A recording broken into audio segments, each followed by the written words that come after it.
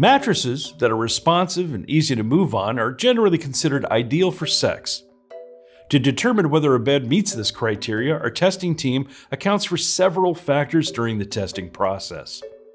Since no one factor accounts for whether a bed is suitable for sex, our conclusions are based on the aggregate findings from these 5 categories.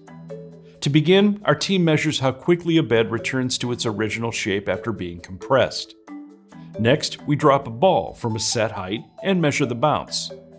Then, we use a pressure map to determine how much the layers conform to the body. A surface that deeply conforms could make movements more difficult. We also test each mattress for noise. Some coil-based mattresses may cause more noise than all foam models. We move around on each mattress to determine how much noise is produced. Our testing team also accounts for a bed's temperature control. We place a hot water bottle on the surface and measure heat buildup with a thermal camera.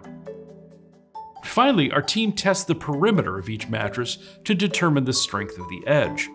Each tester sits on the edge, lays near the edge, and gets in and out of bed to measure the resilience of the perimeter. A bed with a strong edge can expand the usable surface for sex, providing a feeling of stability if laying near the edge. Visit sleepfoundation.org to learn more about how we test our mattresses.